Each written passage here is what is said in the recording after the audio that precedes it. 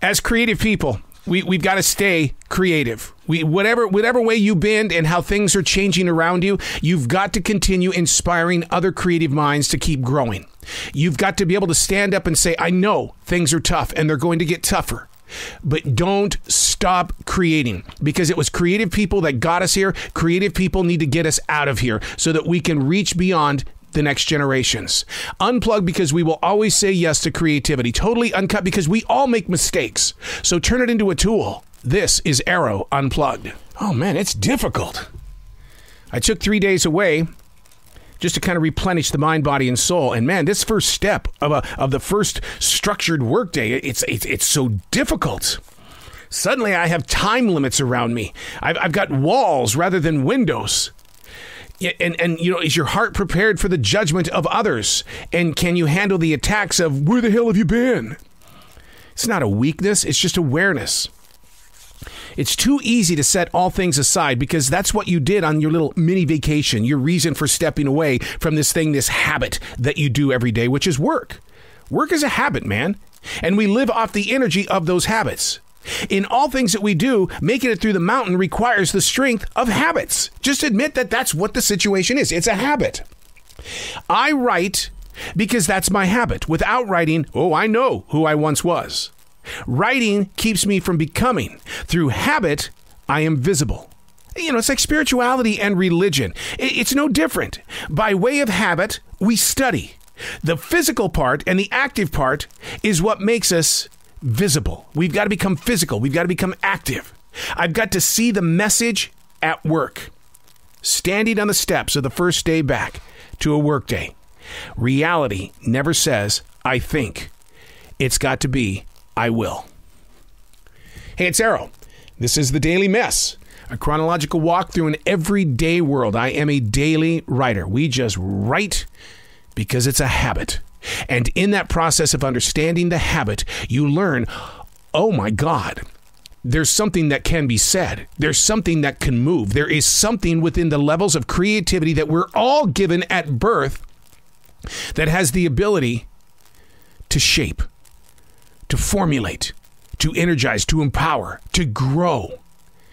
And when you see the beginning seeds of that one moment and how it can become this thing, then you start understanding that the paper that which you write upon was once a seed that sat there on the ground and had to fight its way through the dirt to get its first glimpse of sun. It caught the raindrops and then started to grow its limbs. And from those limbs, the birds did come. You see what I'm talking about? There's a continuation around each and every one of us. This is the Daily Mess. Breaking free of what other people think. Removing opinion and judgment from the journey by way of identifying the truer self and not what's been painted into place. The mid-1990s, a co-worker asked others to stop judging me. He says, leave him alone. He's an artist. You know, in hearing him say that, it gave me permission and clearance to truly wear the vibrantly colored clothes that I was, saying the weird spiritual junk that I was, and sporting very, very long hair. Through the co-worker's opinion and judgment, I was going to be that artist he said I was. Now I had to live up to it. Those steps of change are in the daily writing. 25 years later, I can't help but wonder if what I became were his words and not my choice.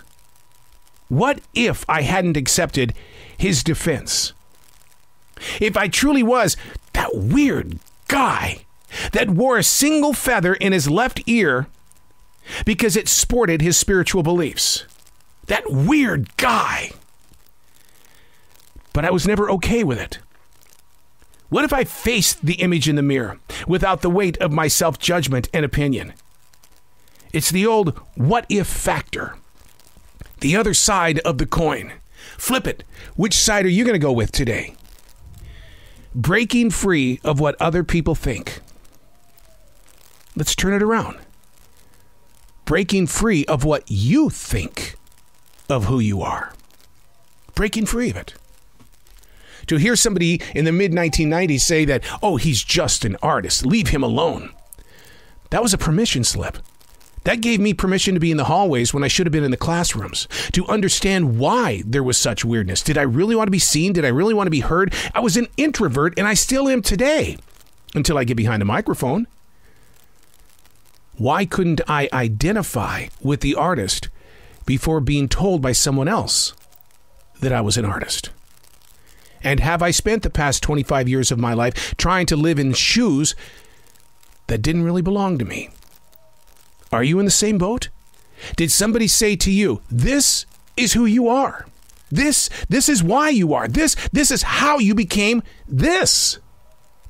Well, if that is what you see, then I must be. Only to learn when you look over your shoulder, I don't think I really was. I'm Arroe, and that's the Daily Mess.